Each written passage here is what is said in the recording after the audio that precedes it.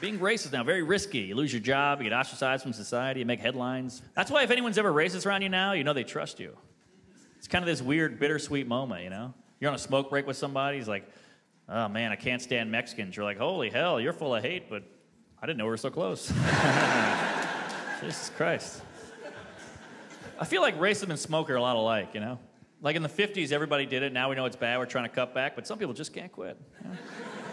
We should treat racists the way we treat smokers. Now you're at your day job, some guy's about to tell a racist joke. You're like, hey, take that shit outside, huh? Just a bunch of guys out in the cold. Oh, goddamn Jews, huh? If I don't take those racist breaks, I get cranky. And I go to restaurants. How you folks doing? You want the racist section or non-racist? Well, we've had a few drinks. Better go racist. All right, well, it's your funeral. The kitchen is heavily Hispanic.